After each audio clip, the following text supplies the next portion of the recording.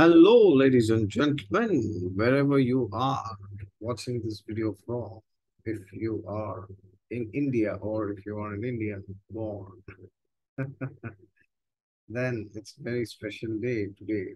It's the completion of 75 years of our independence from the barbaric British rule, right? It's 75 years back when we snatched our independence from the Brits. So it's 75 years. Many of us, most of us may not be fortunate to have uh, taken birth in the pre-independence era so that we could have witnessed the independence movement ourselves. But maybe most of us are fortunate in another way that we are born in post-independent India. And maybe many of us will live to see 100 years, 2047, right? Hopefully, everybody watching this video stays till then. So, it's a very special day, and it's a very special age, very special year with all the chaos and mayhem going on in this world from last 3 years with the COVID coronavirus, and then the Russia-Ukraine war, and also standoffs between Russia, India, China, or US, China, and yeah, China, Taiwan. So today, finally, we are celebrating that auspicious day, 15th of August, when India became independent in 1947, right? So many times we get caught up with these numbers. Oh, India at 50, India at 25, India at 75, India at 100. So of course, we should have milestones. We should have timelines. Nothing wrong with it. But along with that, we have to understand that India is not a civilization which is just 75 years old, right? So this 75 years is only of our political independence, okay? Which, of course, to which the credit goes to our most worshipable freedom fighters of the struggle. No, no doubts on that. At the same time, we have to understand that culturally, spiritually, India has always been a very vibrant nation from years and years and decades, centuries and millennia, right?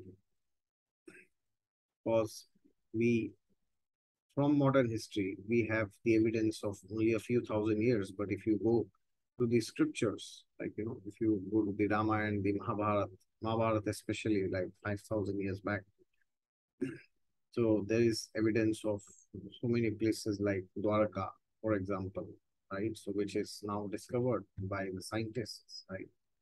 There, of course, there are so many other places. There's mention of the Himalayas, then there's mention of the holy rivers and so many divine places, right?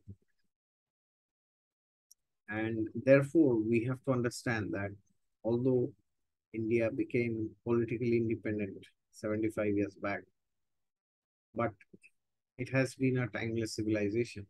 And that is why I would like to discuss today what is so special about this country uh, that makes it the way it is. So, what is so special about India? Is it uh, now when I say special, I mean to say what is there in India which is not there anywhere else. That's like the pinnacle of speciality. Right? It's like the crest jewel of speciality. Is it the Kohinoor diamond? Is it some famous cricketer or some famous film star? Or is it some famous politician? Or is it some famous scientist? Or is it some famous Nobel laureate, some famous writer? Well, of course, all of them. But beyond and above them, there are the great sages, the great rishis, and the great kings that our scriptures talk of, right? So, for example, we have Yudhishthir Maharaj was born in this very holy land of India, right? And what does India mean? Well, the word India has not much to do with India. So India's original name is actually Bharata, right? Bharat Bhumi. Bharat, Bharat is a way of referring to India. Why? What is so special about this word Bharat? So the word Bharata means the word Bharata can be divided into two parts. One is Bha and one is Rata, right? So Bha means Bhaskara. Bhaskara refers to the sun. What does the sun mean? Does it mean only light and heat? Well, not exactly. It means heat and light, but it also means the warmth of love and the light of knowledge, right? That's what is the sun. And then what is Rata? Rata means Rati. Where there is Rati. Rati means attachment, love, affection, right? So Bharata, India is a place where there is eternally love for wisdom and spiritual growth, right? Not the love of the modern materialistic world, which is shown in the movies in the West, which is now inculcated by India and Indians also. The word Bharata means uh, the word Bharat actually is referring to Bharatvarsha, which is one of the islands of Goloka, right?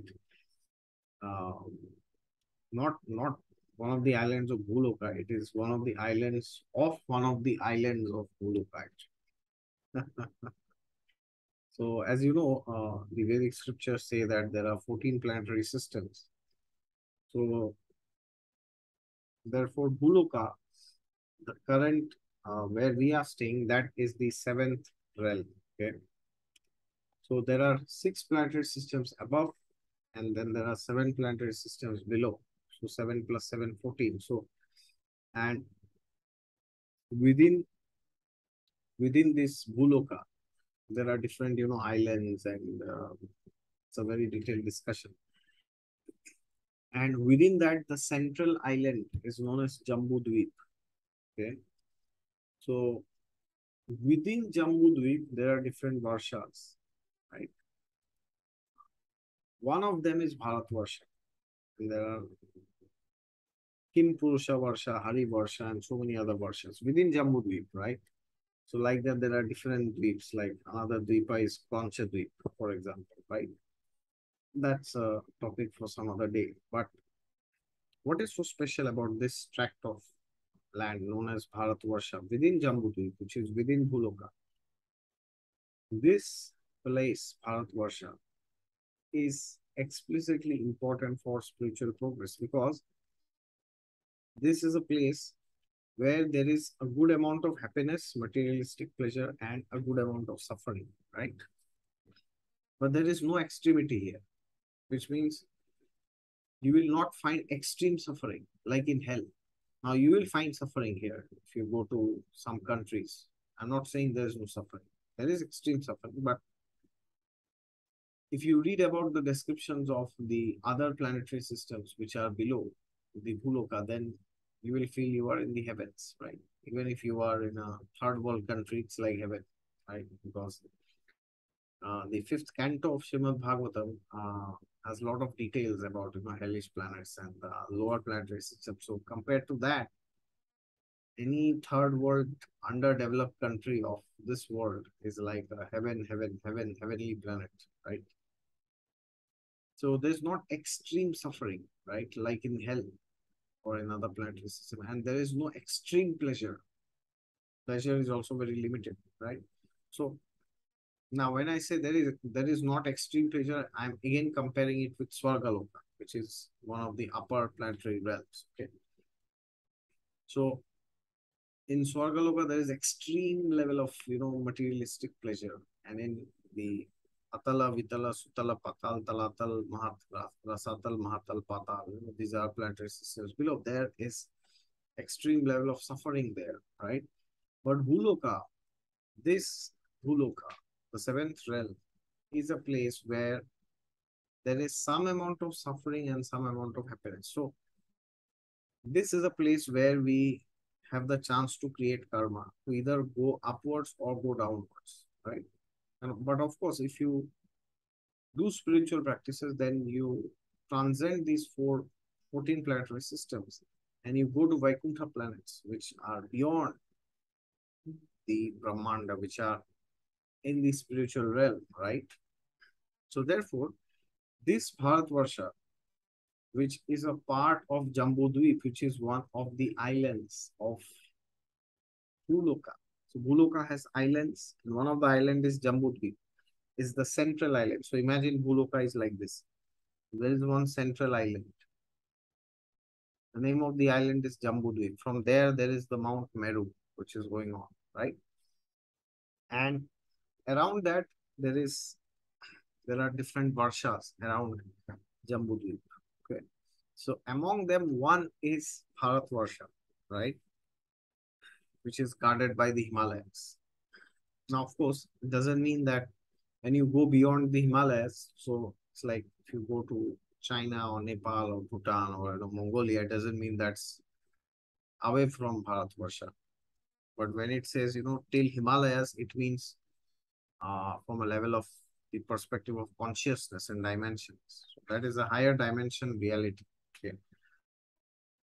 So this specific land, the within Jambudvip, which is known as Bharatvarsha, is a very special land because here we have the chance to experience some materialistic pleasure to fulfill our needs and desires and wants to certain extent, and also obtain some level of suffering by which we can purify ourselves and then go back to the spiritual world. That is why Bharatvarsha is explicitly known for spirituality, right? That is why Bharatvarsha is known by so many great kings who were like Raja Rishis and so many great sages and saints, right? So therefore, if we really want to be a son or daughter of this great land, Bharatvarsha, then along with all the things that we do, cinema, politics, IT, medical science, law, sports, luxuries, whatever is there, we will only become a true son or true daughter of this holy land of India if we take to spirituality seriously. Otherwise, if you disassociate spirituality from India, India is quite similar to any other country, right? So therefore, on this special occasion of Amrit Mahotsav, 75 years of our independence, yes, unfortunately, India has been under occupation from foreign, Islamic raiders, and then British for at least around 1,000 years. That's very unfortunate. But now we have independence, right? So imagine where India will be at 100 years, 2047. So therefore, take the valuable knowledge of this great holy land of India and then distribute it to the fellow Indians, to other countries, to people of other communities, to every gender, every caste, every religion, everybody, right? No discrimination of knowledge, right? Then we can actually experience the greatness of this nation. Now, as I said, there are other things like, science, technology, wealth, prosperity, luxury, all these things are there and everything has its own place. But what is that which India has, which is not found? Now, if you see culturally, you will say, oh, India is very diverse. India is like a very tolerant nation, which has, like so many Hindus, Muslims, Sikhs, Jains, Parsis, Buddhists, Christians, everybody living together. Such diversity is not to be found. That is true. But if you go one level beyond, what is the why at all is there this diversity? Because there is an underlying spirit of dharma, there is an underlying spirit of compassion, there is an underlying spirit, there's an underlying belief that ekam sad vipraha bahuda vadanti, which means God is one, the truth is one, but sages call it by different names, right? So therefore, this belief that ultimately we have to become spiritual. We have to elevate our consciousness. Not that we have to become, we are already spiritual, but we have to elevate our consciousness spiritually. So, this underlying belief gives us the strength for universal tolerance and to live life in a dharmic way. That is why you see uh, Indians have done quite well in so many other parts of the world, also apart from India. There are many famous doctors who are Indians in the West, many famous lawyers, many famous engineers, CEOs of many big companies that they're also Indian. And India is the land where there is appreciation of family and human and cultural values, right? Much more than any other place in this world, and respect for the divine, right? Because I stay here in Germany, whenever I go towards the city center, I see that the churches here, they are fully empty. There's nobody, absolutely nobody here. It's very unfortunate. It's the same if you go to any other country in Europe or in America, it's the same, right? Why is this happening? Because as Kali Yuga is progressing, people are becoming more and more alienated from their spiritual wisdom, right? It's happening in India also. But the thing in India is at least there's a lot of spiritual culture still there. And there are a lot of different missions which have come up in India, which have done great work, and there is this revival of spirituality going on. So let us take part in it. Now, whenever I talk to Indians, they are always telling me, they're associating themselves with some yoga, some meditation, some astrology, some numerology, some palmistry, some Ayurveda, something or the other is going on always. They are either associated with some movement of Sadhguru, Safe Soil, or whatever, some some yogi, some Swami, or Baba Ramdev, or Srila Prabhupada, or somebody or the other, some great personality they are following, right? And of course, there are people from the other countries also who are coming to India and studying Indian culture, right? So therefore, understand that we are very fortunate because we have got this divine knowledge of the Bhagavad Gita within us from our childhood, right? Especially people in North India, and also in South India have seen. So therefore, let us spread this divine knowledge, the knowledge of wisdom of the rishis and the saints and the sages, and make India, the true Bharat in 2047. All right. Thank you very much. Congratulations to everyone and wish you all the best. Jai Hind, Vande Mataram, Jai Bharat. Thank you.